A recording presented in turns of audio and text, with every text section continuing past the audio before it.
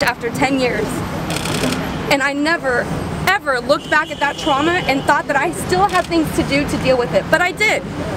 So when I was faced with this traumatic situation, I didn't have the tools in my toolbox because I never went and talked about trauma. I never looked at that trauma in the face and sat with it and learned to grow from it. So when I found myself in an abusive situation, I was triggered and I was hurt and I was scared, and it took me a long time to get out of it. That's my personal struggle that honestly everybody for the last 6 months in politics at City Hall has told me is none of anybody else's business and to be quiet about it. But it is your business. It's your business because I'm your elected leader. And I am here to make sure that we have a platform for the issues that matter most. Yeah. And it's not necessarily a pothole. It's those relationships that bring us down, that make it hard for us to get out of bed every day. And so I'm here today to share, yes, I am responsible for an inappropriate relationship that I had.